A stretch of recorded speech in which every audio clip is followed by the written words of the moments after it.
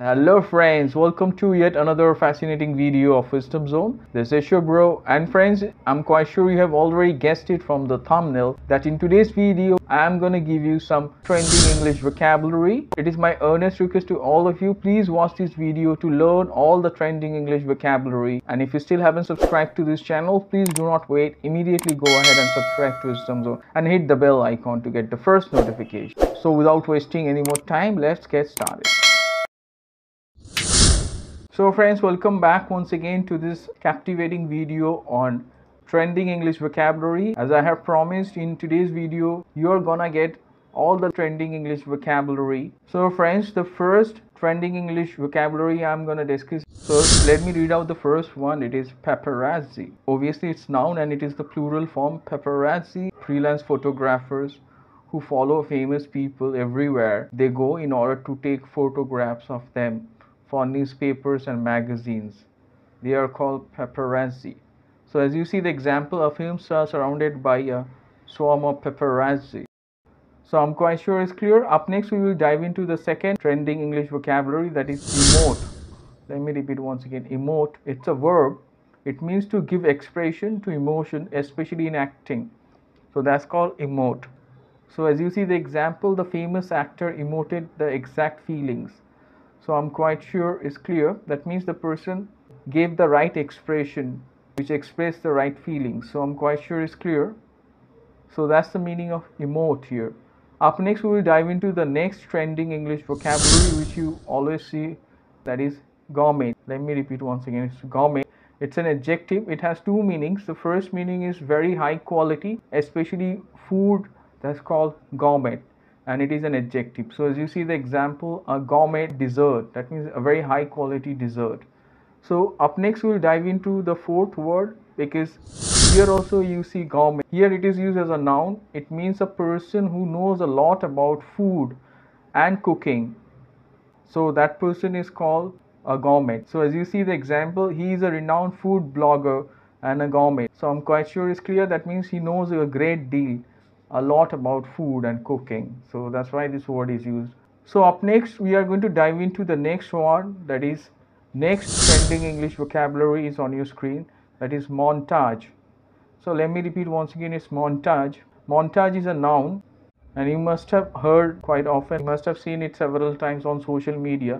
So montage is a noun and it means a picture, a film or piece of music which consists of several different items that are put together. That particular picture or film or piece of music with different items put together is called a montage.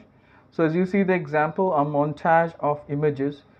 Up next we will dive into the next word, the next trending English vocabulary which is very often seen, that is metaverse. Let me repeat once again, it's metaverse. Obviously it's a noun. Metaverse is a virtual world where humans as avatars interact with each other in a three-dimensional space. So that's called the metaverse. In fact, it's a virtual world, computer-generated world, and this is quite often used in different gaming platforms. That's called metaverse. So I'm quite sure it's clear. So as you see the example is on your screen, the metaverse is quite elusive. So I'm quite sure it's clear. Yes, obviously it is quite elusive, deceptive in fact. So up next we are going to dive into the next one, and the next one is on your screen, that is nomophobia. So nomophobia, if you break it up, it stands for no mobile phone phobia. That's called nomophobia. Okay, so as you have guessed it, as I tried to break it up and discuss, that is no mobile phone phobia. That means a psychological condition when people have a fear of being detached from mobile phone connectivity. So that's called nomophobia. When you have that fear that you are detached from your mobile phone connectivity, you cannot use your mobile phone and there is no mobile phone with you, so that phobia is called nomophobia. As we say, no mobile phone phobia. So as you see the example, nowadays many youngsters suffer from nomophobia. So I'm quite sure it's clear. Up next we will dive into the last one, and the last trending